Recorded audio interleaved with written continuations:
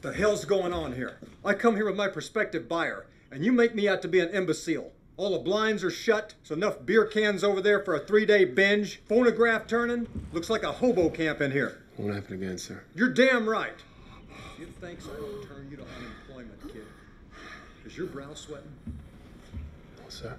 Look me in the eye when I'm talking to you. I've been cleaning them parts like you said. Yeah, I'm sorry about the beer. I'm on to you.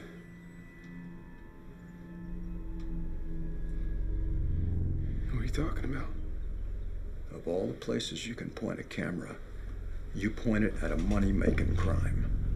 Now that's downright lucky, and lucky don't run in your blood. You and me both know that. It'd take perfect execution to pull off that kind of ploy, and I ain't smart for that. Your squirrely ass don't want to know what'll happen if you stick around. You abused my trust. I thought better of you. We got ourselves a video of a murder. Yes, sir. First murder this town has ever seen.